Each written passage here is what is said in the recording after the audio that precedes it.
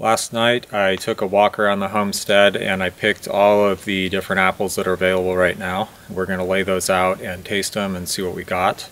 And I also checked out the new seedlings, and there's a couple of pretty exciting looking apples in there. A couple of nice big good looking apples, and we're going to taste one of those as well.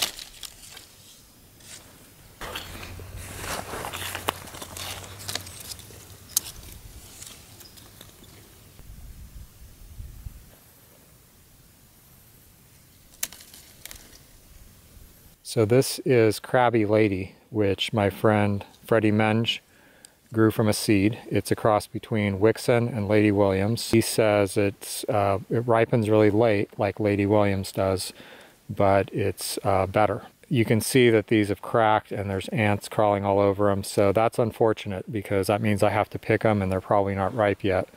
Now, since this is a late ripening apple, it's definitely bad news if they're going to crack every year, because, you know, they're supposed to ripen in January, February probably, and, you know, that's a deal killer right there if they all crack every year. But maybe it's something that they'll outgrow. We'll see in the future. But anyway, I'm going to pick these now because they're definitely not going to get any better. Check on our seedling apples. My first impression, without tasting it even, is that it's not going to be that great. Let me smell them. I think we can wait another couple of weeks on those probably. Okay, here's another one. This one looks quite interesting. As you can see, it's large. Now, remember that these apples are growing under fairly deplorable conditions. They don't get enough water, they haven't gotten enough food, and this still managed to grow quite large, quite a large, nice apple. And this one, I don't know, this one feels promising to me. It looks good. I don't think I'm really that good at judging an apple by its, you know, exterior and just kind of like feeling it, but that's my impression. This one feels like it could be closer to ripe. It definitely has some apple scent. I have no idea when to pick these. That's just how it is, you know. Now here's one that's really scabby. Yeah, we're gonna pick this one. It's damaged, it's scabby, it looks riper. Now this apple looks interesting to me. It looks good. It looks like it would taste good. So what's happening here is that since this is so damaged by probably these are bird pecks, and now there's ants in there, and there's some sunburn on this side, this specimen's ripening ahead of, you know, the other one. So the other one's probably going to be a couple of weeks or more. Maybe just a week. I don't know. It smells fragrant. This one smells even more fragrant, so it could just be as little as a week till that other big one is ripe. Well, we're going to taste this. What an adventure, huh?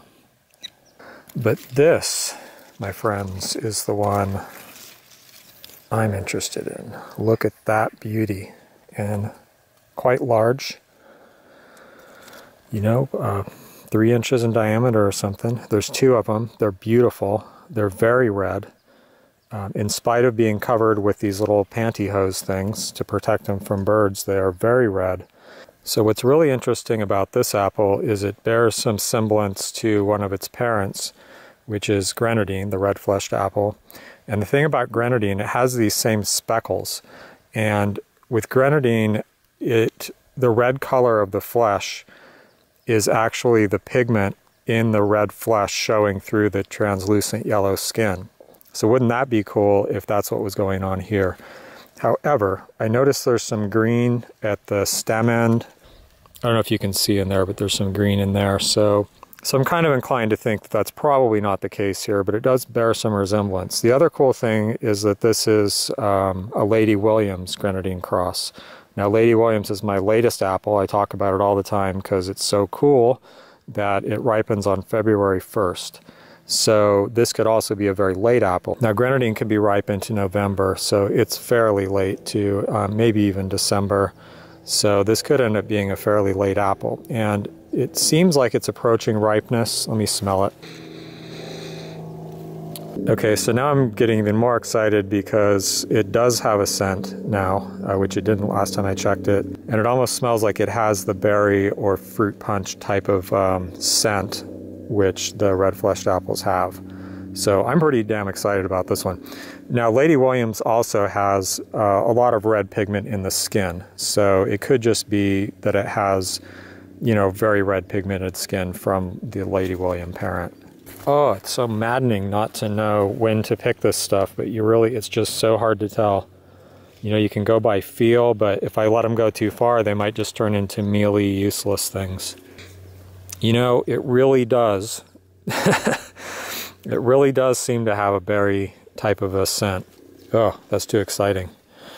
Okay, well, I don't think I'm going to pick either one of these yet. Well, that's about it, except for this one cracked up, scabby thing here. It's definitely not ripe, though. All right, well, I'm just going to leave it. Okay, I forgot about this one. This is, again, going to be Lady Williams. So the Lady Williams crosses seem to be producing early. They're precocious. That means they come into bearing early.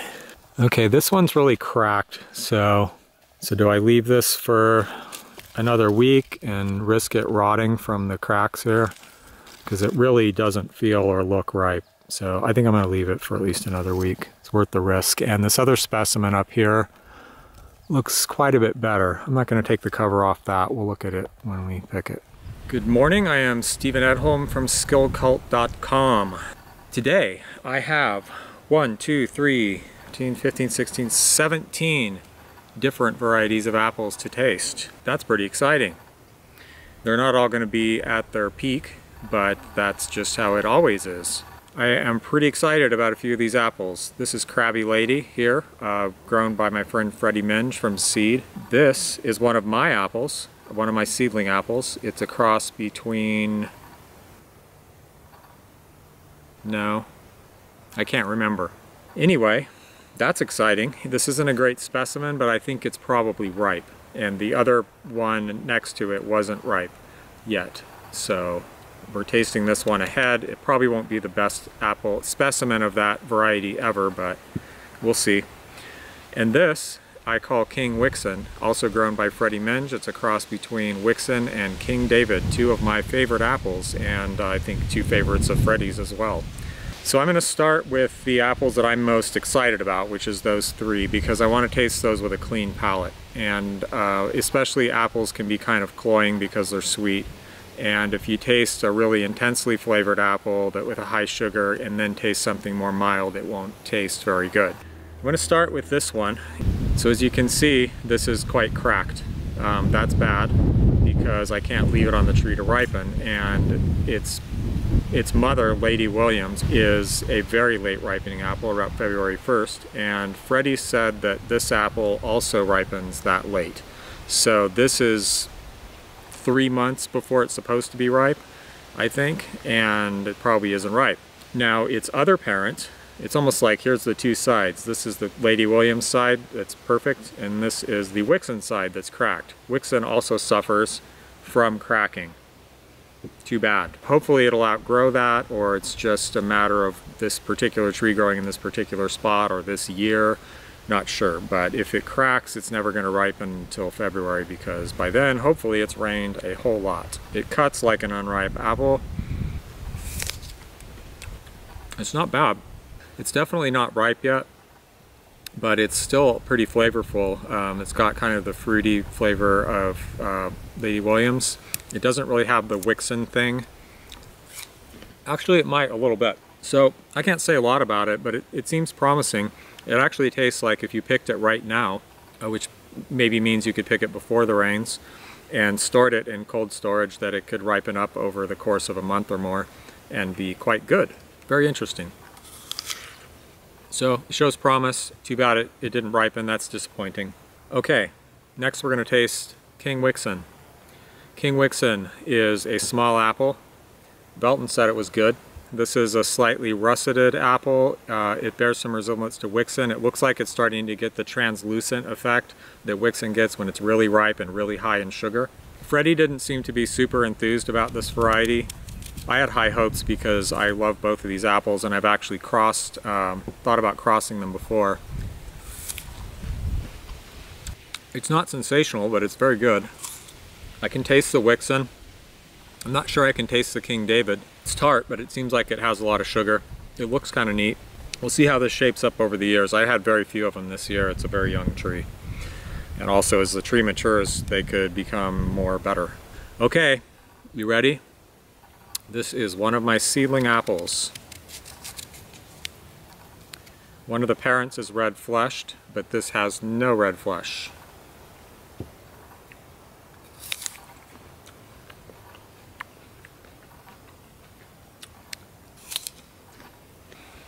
Again, fairly tart, nothing to write home about. There's not really a lot of character there. I don't really taste much in the way of character.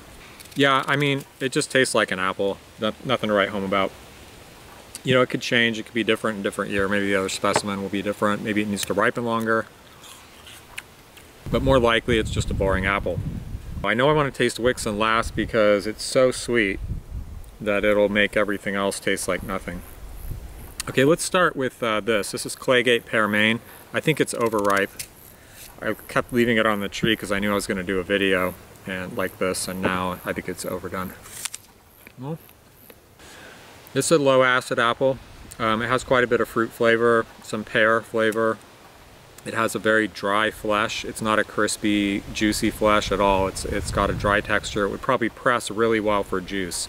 Like if you ground this up, it wouldn't turn into applesauce. It would stay this kind of dry pulp that squeezes out really easy, which is one of the things you need for a good cider apple. It's all right. This tree isn't growing under very good conditions. So, and I believe this is the first year it's fruited. It might have fruited a little bit last year. So we'll just have to keep an eye on that one. Nothing to write home about. Okay, here's Gold Rush. Now, I left all my Gold Rushes on the tree, like I always do, way too late. Don't leave Gold Rush on the tree. It does not hang well. It cracks badly after it rains. So it's more like an October harvest and then put it into storage. This is an apple that really needs to be picked and stored. My friend Thaddeus was here almost a year ago last year. We were tasting apples that were still hanging on the tree. So I think he said that Gold Rush was the best apple he'd ever tasted at his friend's house, and that was in March out of storage. Unfortunately, almost every apple is cracked. I'm not even sure I can find one apple to store. Yeah, I think they're all cracked. Too bad. Also, bugs love them. Almost all of them have bugs in them, like maybe 75%. Okay, this is labeled as ashmeads kernel, but I haven't tried to confirm that. I think it probably is, although it ripened late, and I think of ashmeads as an early ripening apple. I mean, I've eaten it in early September. That's pretty good. This one's a little overripe. This one's better. I'll probably finish this. I'll probably finish eating that one. I wouldn't say that this is sensationally good, but there's something about it all just kind of comes together and makes me want to keep eating it. So this is High Cross Pippin. I believe it's a Nigel Deacon selection. We tasted this last year at Christmas time. So I just picked this one because it didn't look like it was going to last much longer. It's a little bit interesting. It's very high acid and it's juicy. It kind of reminds me of like an acidic vitamin C drink or something like that. It's got some neat fruit flavors in there. Overall, there's kind of a watery effect. I wouldn't call it rich, and it's not very high in sugar. I don't know. Not sure. It doesn't seem that promising. Remember that some of these apples may be perfectly good in other areas, and they're just maybe not good here. Okay, this one's called saltcote pippin. I don't have no idea, but I'm guessing that if I collected it on purpose, it's probably supposed to be a late keeping or late harvest apple, and this may be too early. First time this tree has ever produced anything, so. Low acid, dry flesh, a little bit of petroleum flavor. You know that 3-in-1 oil that you put on sewing machines and gun oil and all that kind of type of oil, multi-purpose lubrication oil? It kind of tastes like that. Why? I don't know. Yeah, that's exactly the flavor. Pretty weird. Amberoso. This is in the wickson group that, you know, Eder was working with these crab apples, and this is one of them. As it grows here, it's not a crab apple at all. It's like a smallish apple, I guess I would say. I mean, this is probably actually an average size. And I'm not sure this is totally ripe yet, but I think it probably isn't going to get too much better. Okay, so Amberoso definitely has that wickson group flavor, and we're going to taste a couple more apples with that here, also from Albert Eder. And as I've experienced it in other years, it's not the best of the lot out of those. The best one, besides wickson, I would say is wickson, and as named by Green Mantle Nursery anyway. It's an intriguing apple because of that flavor. Otherwise, I would say it doesn't have a lot going for it. It may be, you know, it may improve with ripening, but I haven't been super impressed with this apple. It's almost good or almost really good, but I just never, I don't know. It just doesn't quite come together. Edward's Fine Winter. This is supposedly bred from Hull, and when I tasted Hull for the first time, it tastes very, very similar, so I think that's correct. There's just things wrong with it. It doesn't store well and it turns mealy, so that's the main reason I gave up on it. When it's really good and everything comes together, it tastes like pineapple and it's very rich and it's very good. But that's just a rarity. It just doesn't happen. So I don't know. It just may not be good in this climate, although its parent Hull used to be grown in California commercially, at least to a small extent. That one's getting turned into apple butter. Okay, these two fine red apples here are called, wait, what are they called? Bedford pippin. Bedford, where's that? That's in the East Coast, right? So I think this is an American apple. Although it sounds rather English, but it's probably just one of those English-influenced West Coast names, or a place in England that was, who knows? I don't know the history of this apple. Well, it tastes like an American red apple. Yeah, this would probably make an excellent Waldorf salad, or just to eat with walnuts. In fact, I'm going to save this and eat it with walnuts later. Bedford pippin. It's a beautiful apple.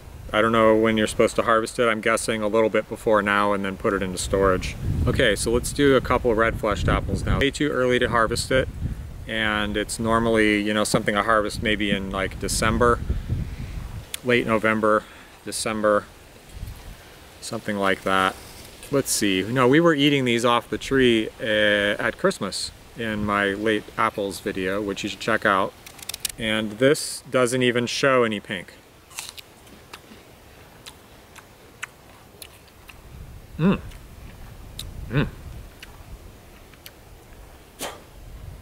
Very interesting. It's really strong honey flavor. Like maybe the most I've ever tasted in an apple. That is delicious. Right here next to the damaged part, it's a little bit pink. Well, that's quite interesting. You know, this apple just continues to impress me.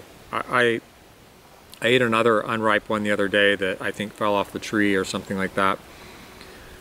And it was just really good, even though it wasn't ripe. It had this, you know, slight kind of strawberry flavor, a little bit of the honey flavor, excellent texture, very juicy.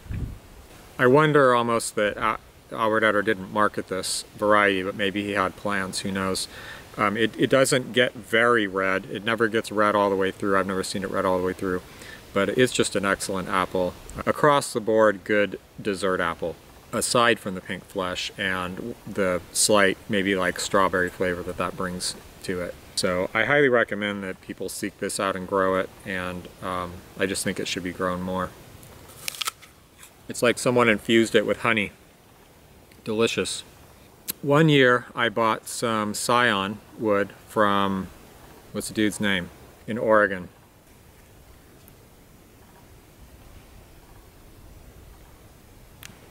Slapped him.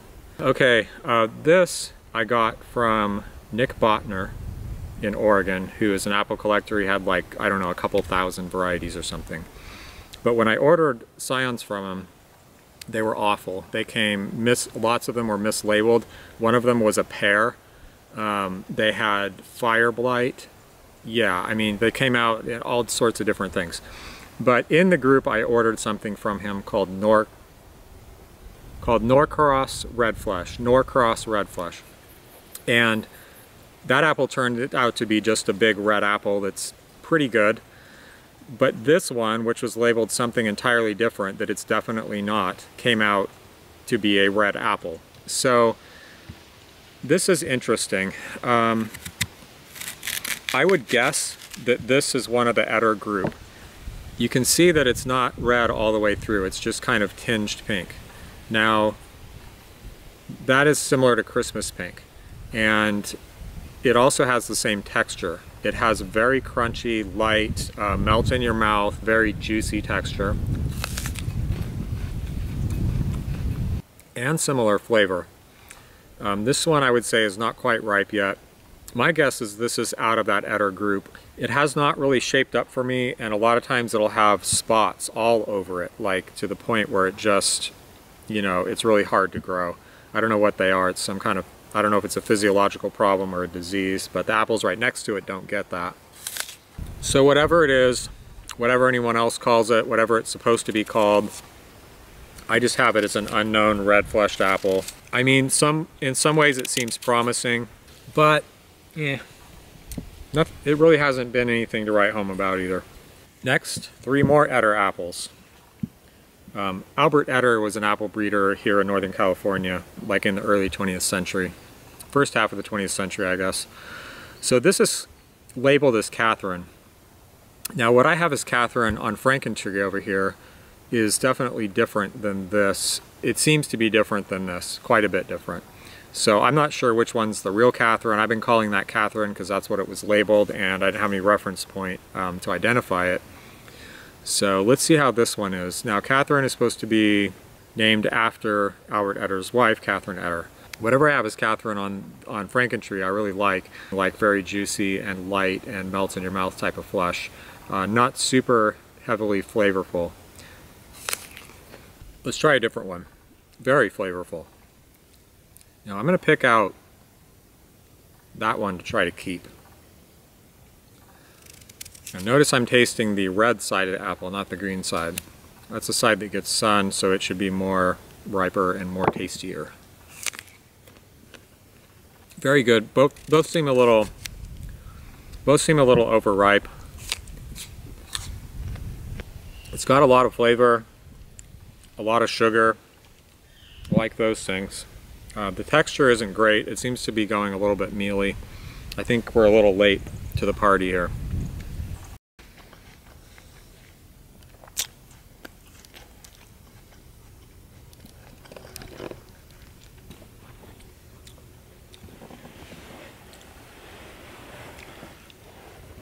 My general impression of Muscat divinus in the past has been low acid, very high sugar, pretty intriguing flavor, but for some reason it just isn't something I want to eat. I think it would be really good for juicing and processing, probably into apple butter.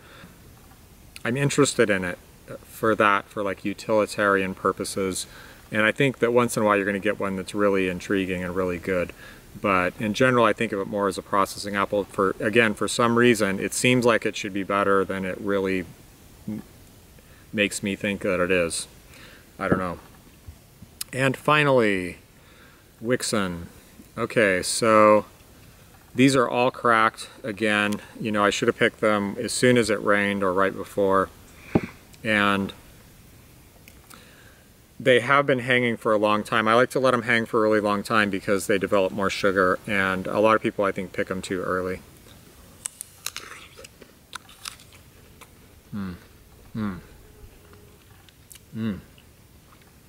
Man.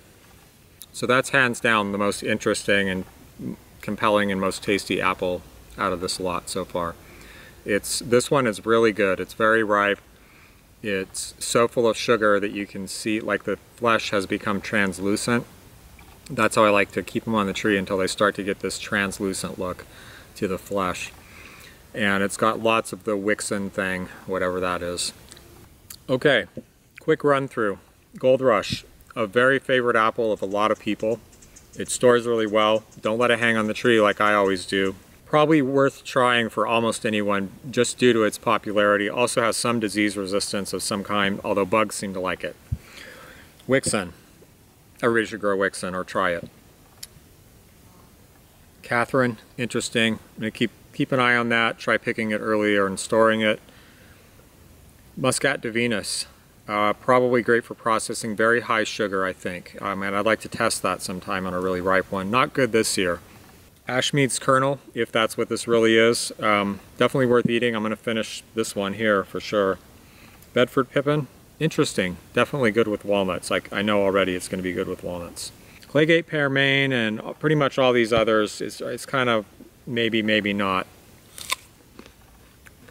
I'm hoping that King Wickson will, that's not its real name, I just call it that. I don't know if Freddie has a name for it or not. I'm hoping it'll develop. This is the first year this bush has fruited, so it may improve if it fruits for a few more years. It's definitely worth eating though. And my seedling, I don't know, it's probably going to be a boring apple.